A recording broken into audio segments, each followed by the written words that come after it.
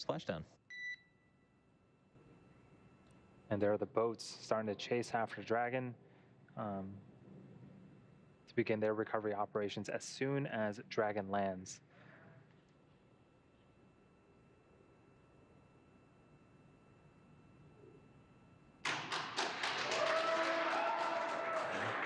And I don't know if you can hear the applause on Splashdown. But we have visual confirmation of the Crew 1 Resilience capsule. From Resilience, this excellent news.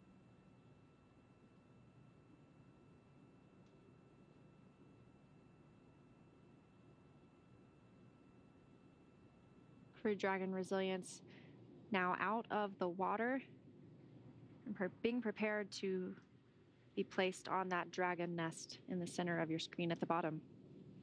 Recovery vessel, Go Navigator, and here is, I think that's Mike Hopkins, the commander. He seems very excited. Feeling pretty good after 6 months in space.